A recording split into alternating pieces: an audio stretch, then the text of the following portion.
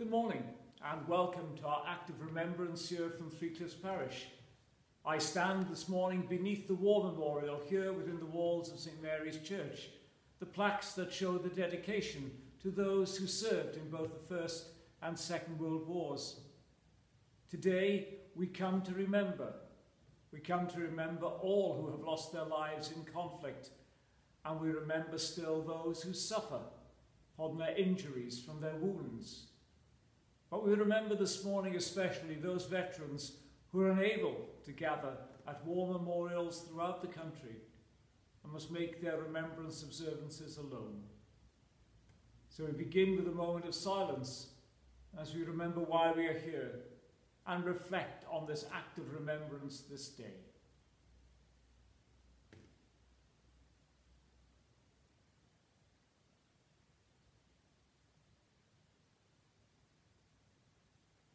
We are here to worship Almighty God, whose purposes are good, whose power sustains the world he has made, who loves us, though we have failed in his service, who gave Jesus Christ for the life of the world, who by his Holy Spirit leads us in his way. As we give thanks for his great works, we remember those who have lived and died in his service and in the service of others. We pray for all who suffer through war and are in need. We ask for his help and blessing, that we may do his will, that the whole world may acknowledge him as Lord and as King. Amen. Our first lesson this morning comes from Paul's letter to the Romans. What then are we to say about these things? If God is for us, who is against us? He who did not withhold his own Son, but gave him up for all of us. Will he not with him also give us everything else? Who will bring any charge against God's elect? It is God who justifies. Who is it to condemn? It is Jesus Christ who died, yes, who was raised, with the right hand of God, who indeed intercedes for us. So who will separate us from the love of Christ? Will hardship or distress, or persecution, or famine, or nakedness, or peril, or sword? As it is written, for your sake we are being killed all day long. We are accounted as sheep to be slaughtered. No, in all these things we are more than conquerors, through him who loved us. For I am convinced that neither death nor life, nor angels nor rulers, nor nothing present nor things to come, nor powers, nor height, nor depth, nor anything else in all creation, will be able to separate us from the love of God in Christ Jesus our Lord. This is the word of the Lord. Thanks be to God. The gospel reading today comes from John's Gospel. As the Father has loved me, so I have loved you. Abide in my love. If you keep my commandments, you will abide in my love, just as I have kept my Father's commandments and abide in his love. I have said these things to you so that my joy may be in you, and that your joy may be complete. This is my commandment, that you love one another as I have loved you. No one has greater love than this, to lay down one's life for one's friends. You, my friends, if you do what I command you.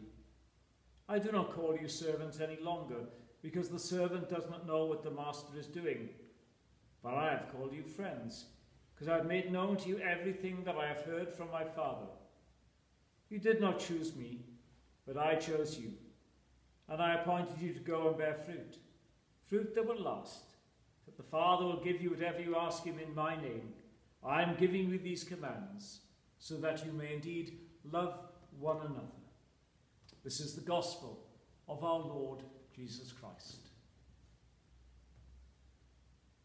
These readings resonate with our theme of remembrance today. There is indeed within John's Gospel a verse which is sometimes used directly and sometimes paraphrased on war memorials. No one has greater love than this, to lay down one's life for one's friends. It is a scripture verse that very soon after the First World War was used often to describe the great sacrifice that men and women had made in that conflict. And of course it resonates as well in Paul's letter to the Romans. The words, "For your sake we are being killed all day long. We are accounted as sheep to be slaughtered." The imagery there is vivid. One only has to look at films and photographs of battlefields, the First World War, the Second World War, to realise that men and women indeed went to their deaths as sheep to be slaughtered, willingly, unknowingly, following orders, following instructions. For that is what warfare is all about. The soldier's ability to follow orders, even in the face of great difficulty, danger, and potential death. We see it in films of soldiers in the First World War going over the top. We see it in films from the Second World War, with men jumping out of aeroplanes or running to get into an aeroplane to take off. We see it in old films of submarine crews diving down to the depth below. And we see it on the faces of the veterans who are alive with us today. As I said at the beginning, today is a strange day for them. Normally, they march with their comrades, they sit with their comrades, they leave wreaths with their comrades. And for many today, because of the COVID-19 restrictions, that is impossible. Yet we hold them in our prayers and we give thanks to them, for they were indeed like sheep to the slaughter, and they did indeed lay down their lives for others. It is a sacrifice. It is a service that we cannot count the cost of. Sometimes the cost can be seen on cenotaphs and war memorials, on boards like these in churches, or other memorials wherever they may be.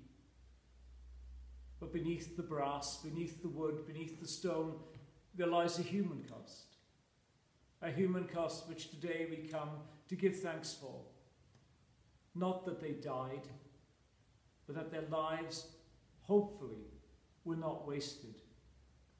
In this troubled world in which we live, we so often think of the now and the present and what may happen in the future.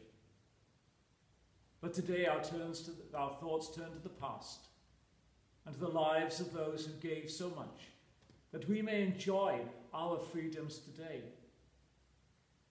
They didn't enjoy it, and we should not waste it. They did what they did out of a sense of duty, of service, and of sacrifice. And that is something very precious. We can, of course, equate it to the great sacrifice of Christ on the cross, the great servant, the Lamb of God, the servant of all, that once for all sacrifice given that we should know forgiveness and eternal life. But let us this day remember the sacrifice of those soldiers who gave so much that you and I can live. Let us not waste that life. In Jesus' name, amen.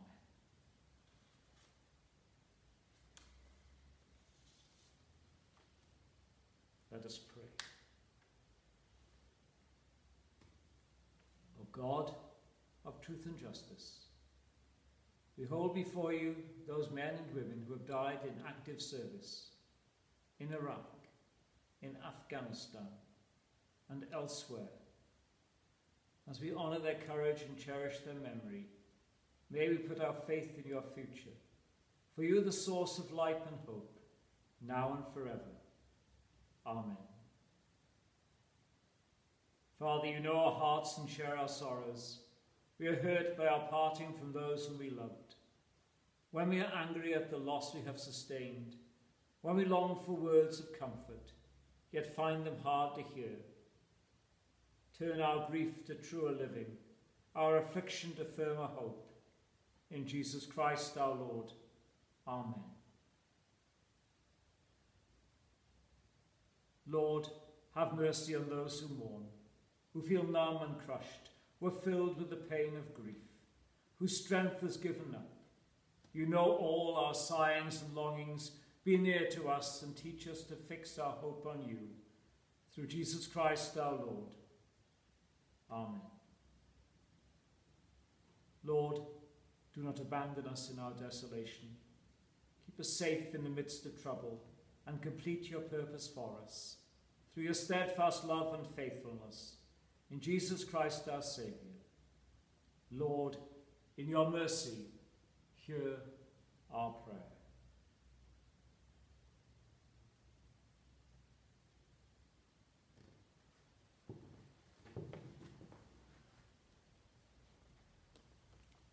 Let us remember before God and commend to his sure keeping those who have died for their country in war, those whom we knew and whose memory we treasure, and all who have lived and died in the service of mankind.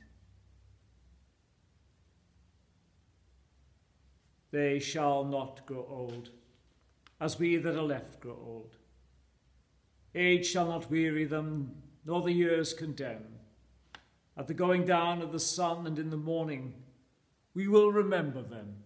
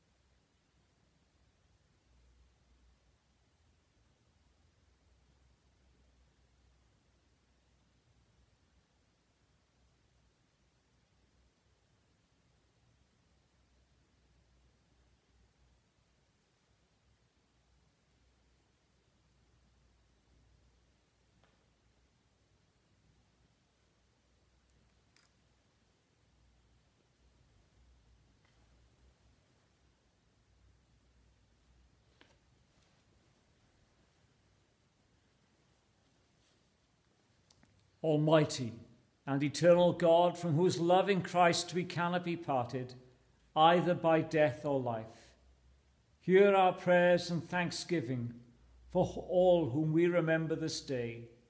Fulfill in them the purpose of your love, and bring us all with them to your eternal joy. Through Jesus Christ our Lord. Amen. Let us pledge ourselves anew to the service of God and our fellow men and women, that we may help, encourage, and comfort others, and support those working for the relief of the needy and for the peace and welfare of all nations. Together we say, Lord God our Father, we pledge ourselves to serve you and all mankind in the cause of peace, for the relief of want and suffering, and for the praise of your name. Guide us by your Spirit. Give us your wisdom. Give us courage. Give us hope. And keep us faithful now and always. Amen. Let us pray in the words our Saviour taught us. Our Father, who art in heaven, hallowed be thy name. Thy kingdom come, thy will be done, on earth as it is in heaven. Give us this day our daily bread, and forgive us our trespasses, as we forgive those who trespass against us. And lead us not into temptation, but deliver us from evil. For thine is the kingdom, the power and the glory, for ever and ever. Amen.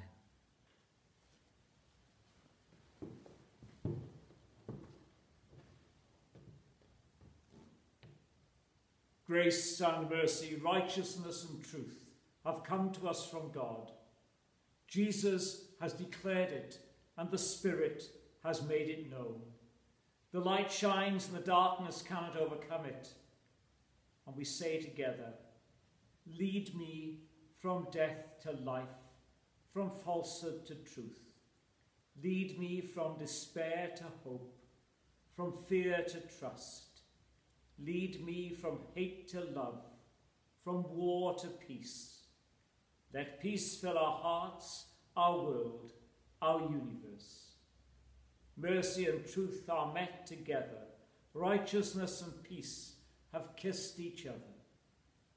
The peace of Christ be with you, and also with you.